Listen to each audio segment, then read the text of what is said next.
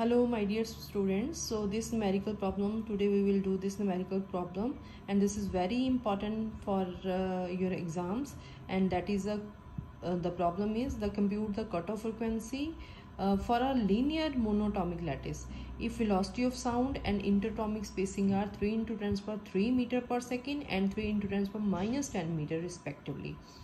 Now we know that the velocity of sound is this, that is given to us, and the interatomic spacing also given to us.